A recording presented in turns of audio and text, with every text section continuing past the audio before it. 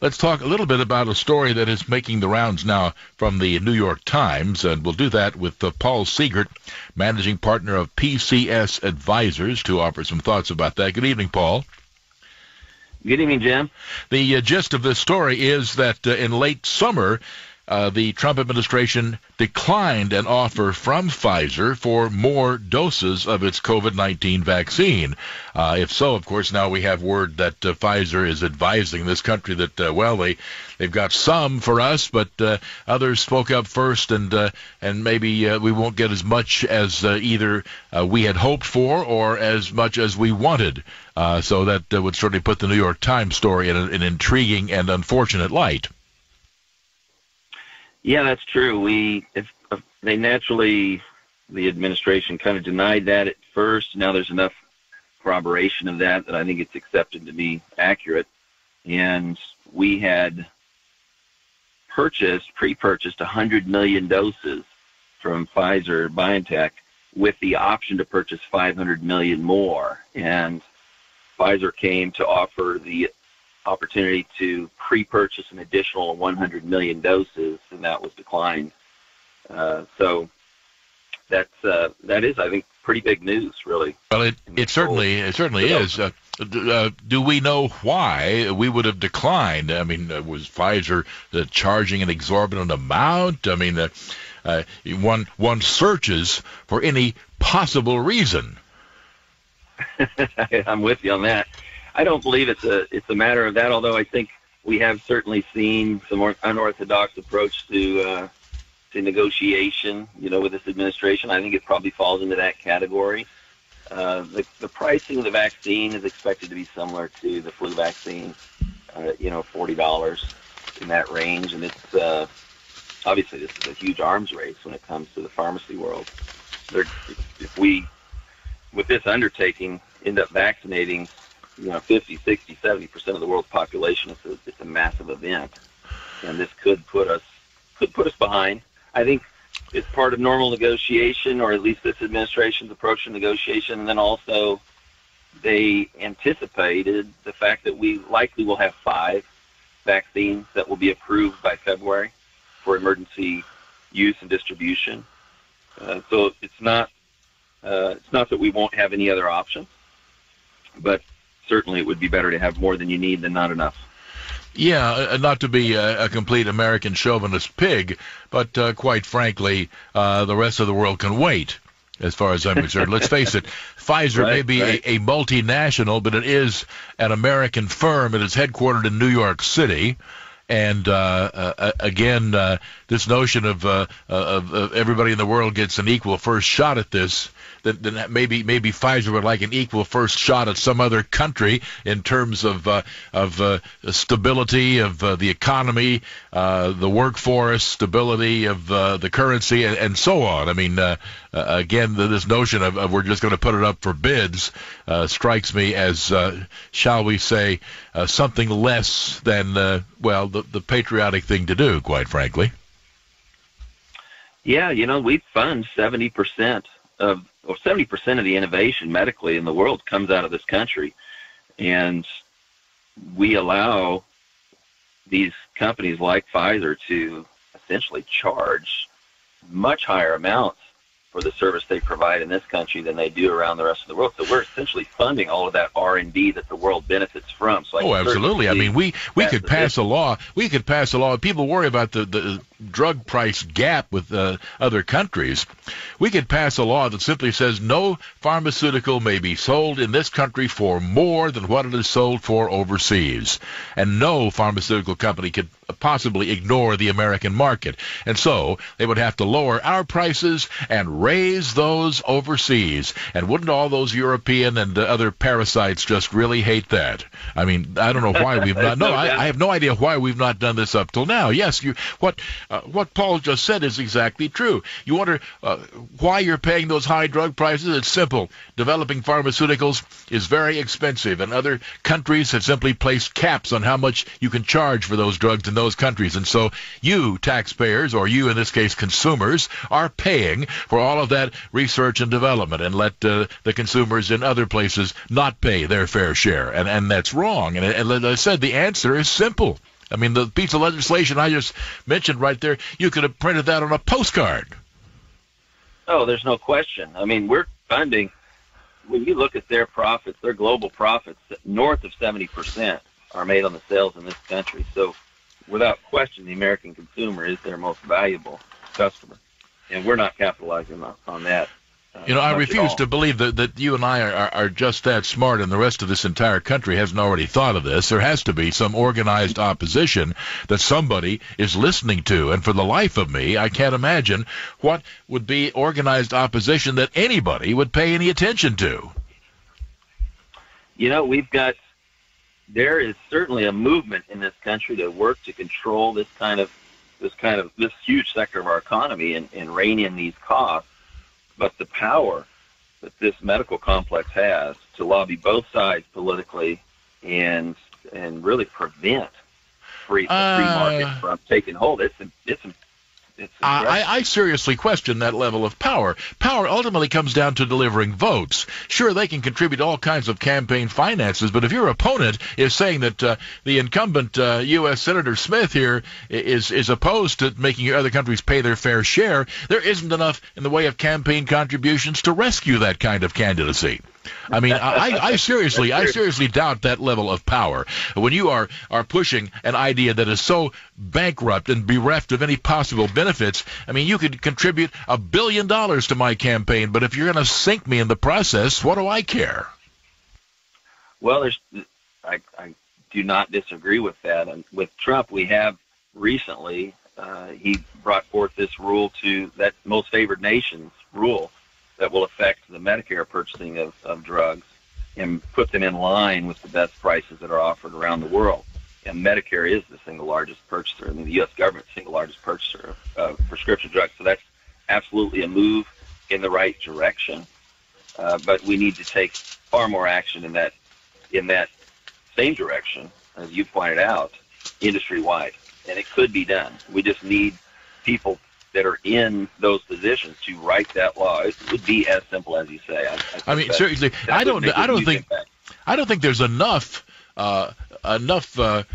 scandal baggage on a candidate out there. Let's say you're an incumbent senator and you've been charged with molesting Girl Scouts, but if you come across with a plan like this, I mean, how would anybody vote against you if you, in fact, demanded that other countries pay their fair share of drug costs? I mean, seriously, for the life of me, politicians are in business to be reelected. I cannot imagine an issue that is more of a guarantee of reelection than this issue. And it doesn't matter how much money. You would have to tell the pharmaceutical countries, I really appreciate all those contributions you used to make, but anybody who takes your money to fight this is going to lose. And I'm sorry, I'd rather have the office. So. Yeah, I mean, I definitely see what you're saying. It's a big problem. We're funding the world in this situation, and our overall in terms of innovation and the drugs that are, these miracle drugs that are coming out. We're funding the world, and now we are, look at the summit. President Trump wanted to hold a vaccine summit today, and Pfizer and Moderna both simply declined to attend. So it's a crazy world we're in today. Quickly, we'll pause after this, but just as a matter of curiosity, do we know why they declined to attend? Well, I think they expected that they would be under pressure to do exactly what we would expect them to do, provide vaccines to this market that has supported their R&D and growth and stock growth and revenues for all these years, and give us some sort of priority. Well, then, I mean, it seems to me they're the ones who ought to be feeling the pressure. I mean, Donald Trump is not exactly subtle in his delivery. If he were to say what you and I just got through saying for the past several minutes here, that would be a serious black eye for people like Pfizer. Without a doubt. Yeah. Without a doubt. Another element to this is the fact that some of these, they're not all U.S. companies. Pfizer's really the distribution arm in this situation, and although they are an American company, but even beyond that, even if you're not an American company, you cannot ignore the American market. If we refuse to allow the sale in this country of any drug that was not priced the same as in other countries, no drug company could ignore the U.S. market. Without a doubt, that's a fact. The U.S. consumer is the most valuable consumer there is, period. Again, the leverage is all on our side. Well, for what it's worth, I've had my little say, and I've mentioned this to various members of Congress from time to time, and you can see all the good that I've done. So, anyway, we'll pause, and we'll come back with some more, including some calls for Paul Seegert, as, again, we are now on the edge of getting the vaccine in this country. In Britain, they've already opened the door, and we'll talk some more about that at 1-866-50-JIMBO, 1-866-505-4626.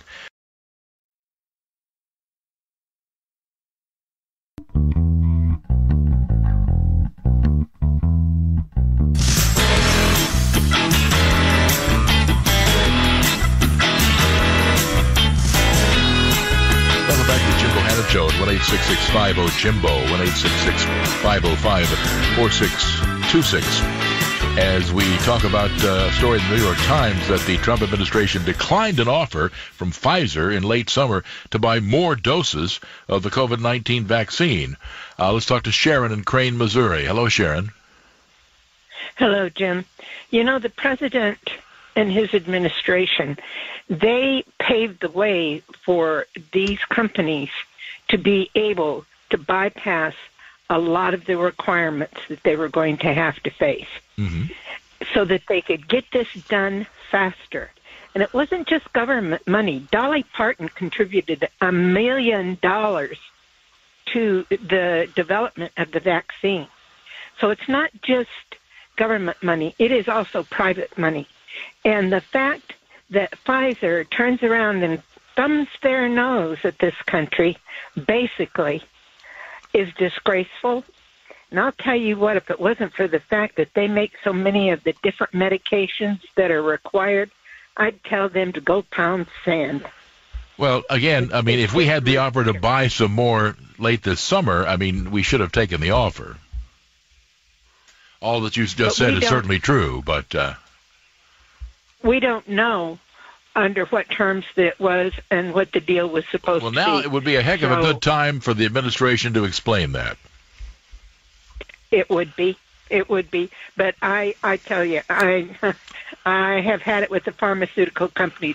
We've been taking it in the neck for years, and we have been financing the medicating of the world to our own detriment when we have people in this country who can't afford their medicine, and I know people who don't get benefits, who can't afford to buy the medicine that is going to keep them alive or at least keep them halfway healthy.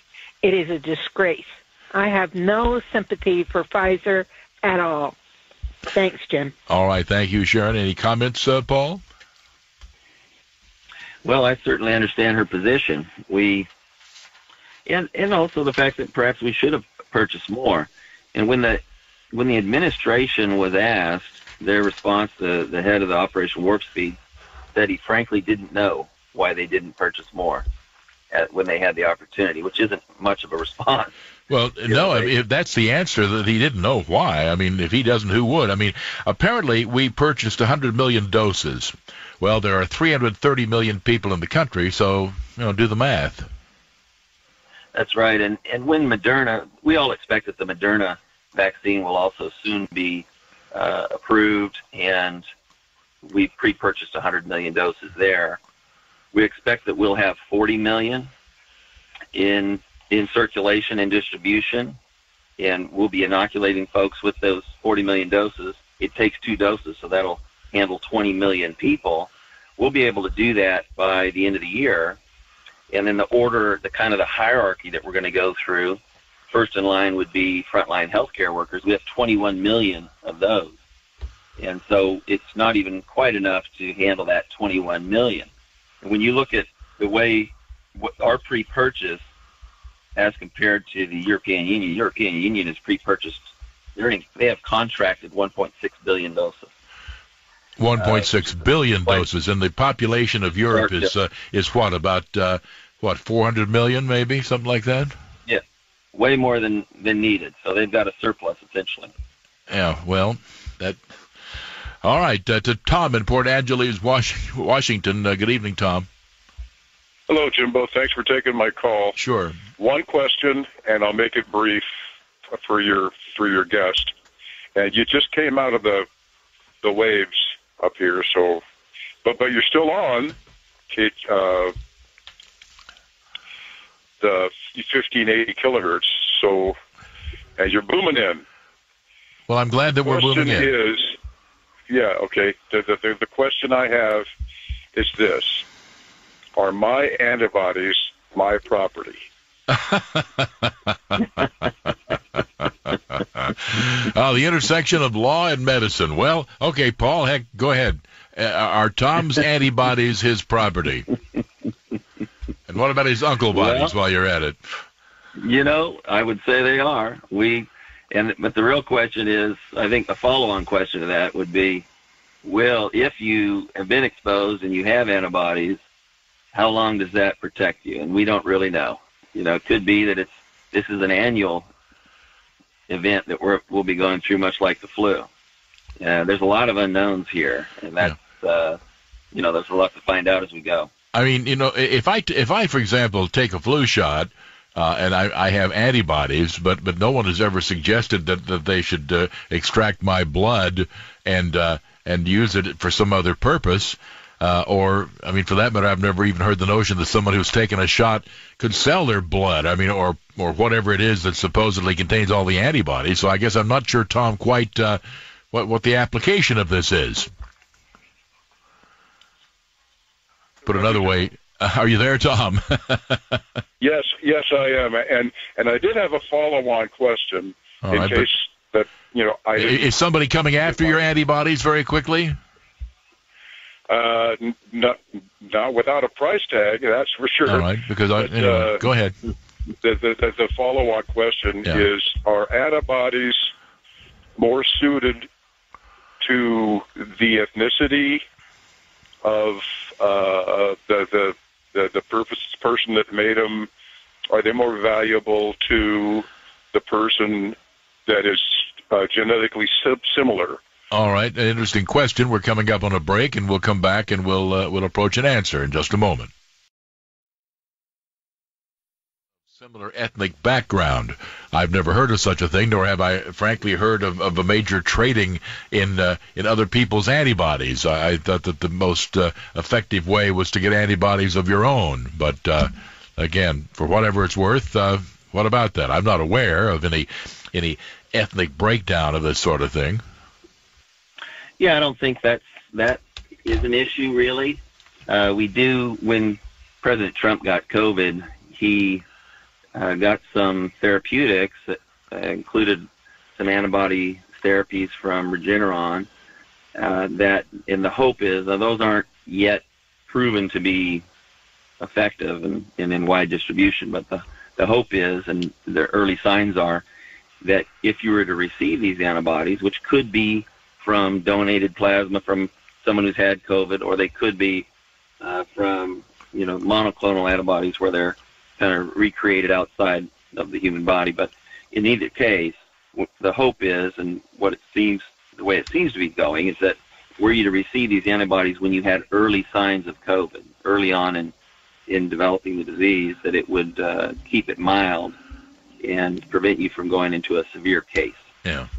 Certainly, getting these vaccines out is far more effective way to deal with it. Yeah, I know the statement made by the Science Advisor's Office of Operation Warp Speed that the administration's strategy has always been to select 6 different vaccines to build a portfolio to manage the risk that some may work and some may not work, and that if in the summer, which is when this offer was apparently made, somebody had come to us and said, let's buy more of this vaccine or that vaccine, no one reasonable would buy more from any one of those vaccines because we didn't know which one would work and which one may be better than the other.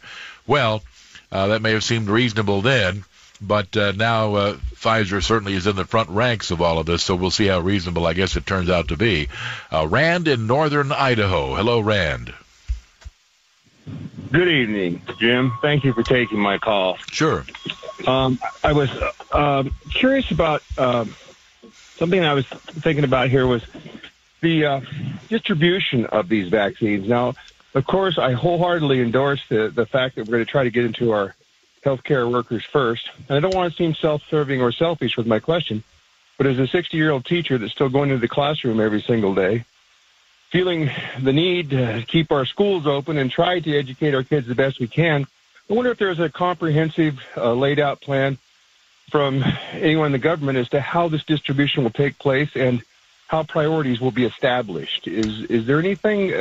Well, God help me if you say the government's going to be taking care of it. Well, I'll put it this way: I think probably state governments are going to be taking care of it. As I understand it, the vaccines, Paul Seegert, are to be apportioned out based on the population of the states, and that each state will then parcel them out. As I understand it, the general game plan most everywhere is number one, healthcare workers, and number two, the elderly and others with pre-existing conditions. I am not aware of teachers as a group, as Rand suggests, having been mentioned as one of the priority groups. But you tell me. Yeah, I think what we know is that there's an organization, ACIP, that's a committee that informs the CDC as to what they believe would be the best way to distribute the vaccine. And they have said healthcare workers would be first. We have 21 million frontline healthcare workers, and we will not have enough doses to do that whole group this year, almost enough. And then after that would be those in nursing care facilities, skilled nursing facilities, and so on. And there's about 3 million in that group.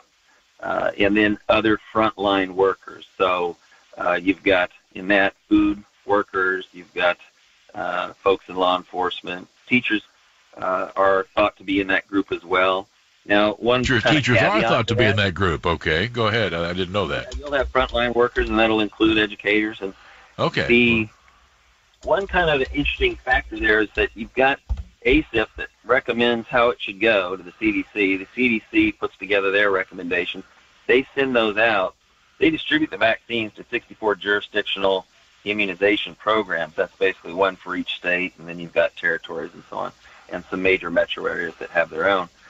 And then they really, each jurisdiction has its own ability to say, yeah, we're going to go along with that, or we're going to tweak it a little for our area. It's right. Widely thought they'll follow the CDC's guidelines. So. Okay. To Mark in Eureka, California. Good evening. Good evening. I had two questions, but the first one, you talked about other countries paying less for medicine developed in the U.S. Did you say you knew why? Could you please explain that very simply again? Yeah, I can explain it very simply. We have no cap on those prices, and the other countries have placed price caps on how much you can sell a given drug for in those countries. And so the drug companies, not unreasonably, have said, well, okay, it costs us a lot to develop these various pharmaceuticals, and there's a pretty high attrition rate. That is, you develop several of them, and they may not pass muster. And so often, just to find effective pharmaceuticals that are safe, you wind up developing several, and many of them you just have to dump because they didn't prove out. And so the drug companies have said, okay, we want to keep the European market or the Japanese market, what have you, so we'll sell them drugs at their capped price, and we'll make up the difference on the American consumer because there is no limit here. And I simply note that you could pass a law that said that no drug can be sold in the United States for more than it is made available overseas. And the drug companies would therefore have to cut our prices and raise those overseas and force the parasites in Europe to pay their fair share of the cost of research and development. So that, in a nutshell, is what I'm talking about, Mark. So I guess the question is, why they wanted to keep those European markets, but I guess... Well, because there are a lot of people there. They got money, that's why. Yeah. Well, I thought they could do better, but Okay, well, that was the big one. I thought they could get them to raise their caps or something. And why would they do that? Why would the Europeans raise their caps when the United States is willing to sit on its haunches and just simply say, okay, go ahead and stick it to us. We don't care. And that's what our government has been saying. I mean, why should the pharmaceutical companies change their way of doing things? Why should the Europeans change their way of doing things, especially with the drug consumers over there that love the cheap prices, when Uncle Sam has said, essentially, yeah, we're suckers. Go ahead and take us for a ride. Well, what does Uncle Sam get out of it, I guess? Well, Uncle Sam, stupidity, I guess. You tell us, Paul. Well, it's extreme. As an example, a generic month supply of insulin, typical dose in the U.S. is about $300. If you are across the border in Canada, it's about $30. And what a huge issue, systemic problem that I see is I believe in the free market, but we don't have a free market when other countries are willing to regulate that price and set a lower price, and then they're making up for it here, as Jim has said. A free market would be that it's free all around the world. Well, not free, but the prices are determined by market factors. Exactly right. Yeah, exactly right. And again, I mean, this is a paying proposition for any politician to campaign on this issue, that no drug may be sold in this country for anything more than it's sold for in other countries. I don't care who you are. You could be a murderer. You could be a child molester. But if you campaign on that, you're going to win re-election. I mean, how simple is that? There's no doubt. I mean, it's on track to be as high as 50% of our healthcare costs in the next 2 to 3 years. And the next time your member of Congress or your 2 U.S. senators are in your area with a town meeting, go ask them. We'll be back in a moment.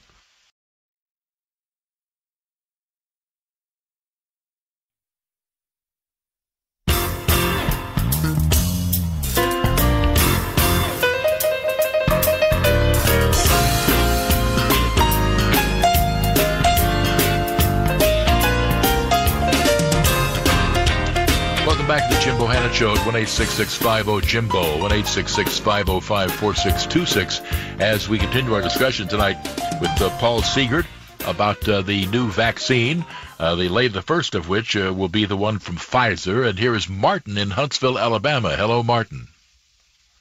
Hey, how's it going, Jimbo? Fine, thank you. Y'all were talking about the antibodies earlier, and the way they make it sound is if you get COVID once, then you're pretty much immune to it. Is that? Well, now there is indication that some may be and some may not be, but I'm not aware that means that by getting somebody else's antibodies you would be better off than you would be getting a vaccine. I'll defer to Paul. Yeah, I think the vaccine is the surest route that we're aware of. And the antibodies is more of a therapy once you've been infected to minimize the impact of the infection. So that would be the answer in that particular case, that this is a more effective way to get protection. To Kevin in Farmington, Missouri. Hello, Kevin. Hello, sir. Hi. How you doing? We're fine, thank you. Okay. Well, I'm calling about the vaccine, and my thought about it. My thought is, I don't know anything about it, and COVID apparently is positive after I was sick. I'm sorry, COVID is apparently what?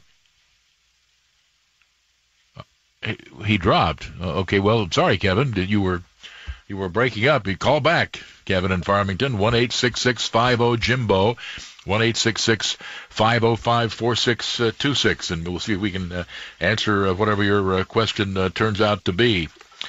In regard to the process of approval that has taken place so far, Paul Seegert, I remember that Anthony Fauci initially made a statement that sounded as though he was casting aspersions on the British procedures as opposed to those in this country. He later tried to apologize his way out of that, but his initial words still sounded that way. your thoughts. Did he misspeak the first time, or are in fact our procedures more stringent in terms of approval of a vaccine? Well, I think it was pretty widely expected that we would approve it, as did the UK, and I expect we'll approve all of the same vaccines will get approved in both countries, which is some sort of an answer to that. We have 17,000 people that work at the FDA. The UK's equivalent has about 900 people, and they shouldered a lot of that load of doing this kind of work for the entire European Union that they're leaving, of course, at the end of this year. And they took advantage of the kind of that part of the agreement they have as part of the European Union that you can, in an emergency situation, separate yourself and make decisions as your own country in these types of cases. And so they were uniquely prepared amongst the European Union countries to do something like this, and they also approach it differently. We let the drug manufacturer do their research, put it all together, present it, and then we have this enormous staff that goes back through it and examines it all from start to finish to confirm that it is correct and accurate and safe and so on. Whereas the UK was doing this rolling approach where they were interacting with the drug manufacturers all along the way as they were developing these vaccines. In fact, I've heard that the response times were as quick as 10 minutes between when Pfizer and BioNTech would provide them new data and when they would come back with some questions about the data.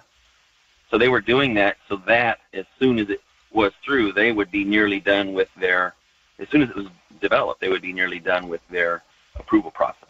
So it's really a very efficient way to approach it. Stay with us, more to come. 1-866-50-JIMBO, 1-866-505-4626. We'll be back in just a moment.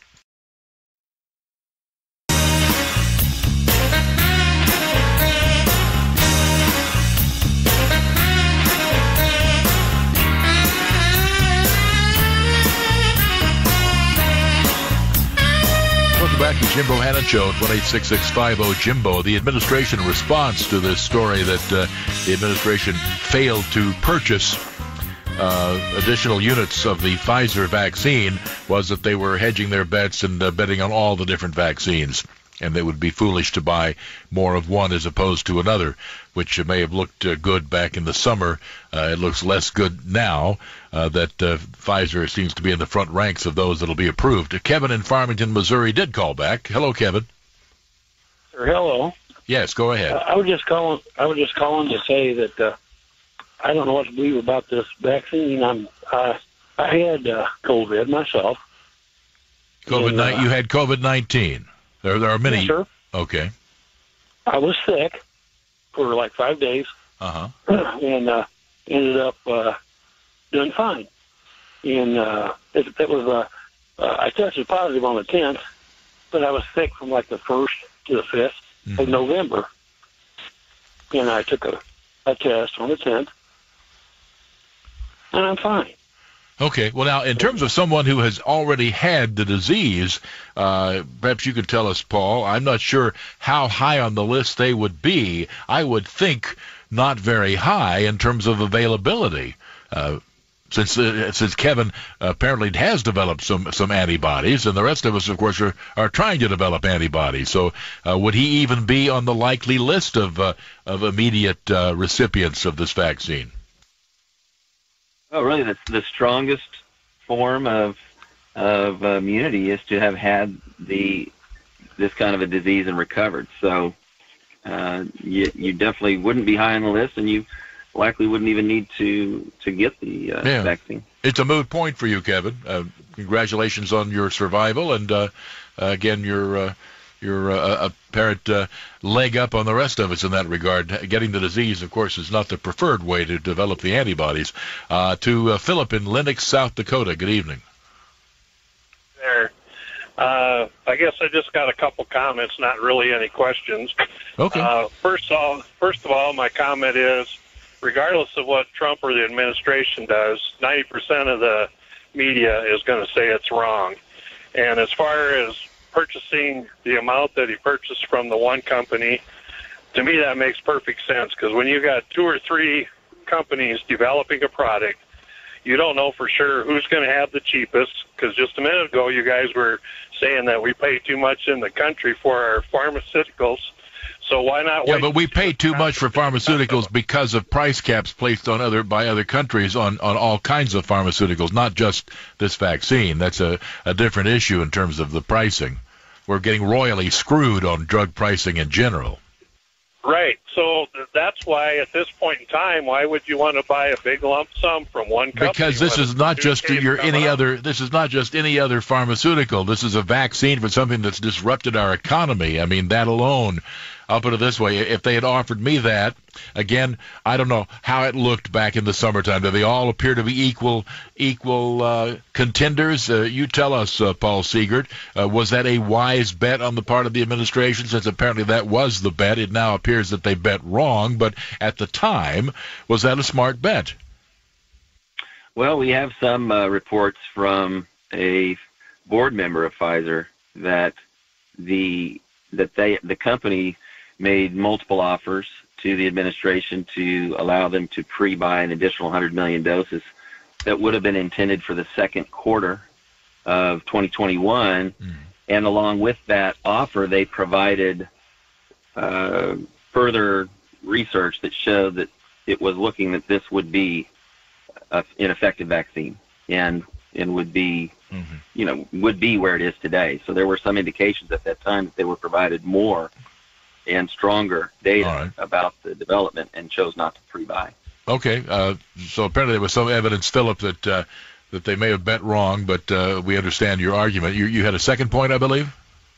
Well, my question would be then, if we've got 330 million people in the United States, is that what you guys are using for a number a little bit ago? Well, 328 million, whatever, in that ballpark.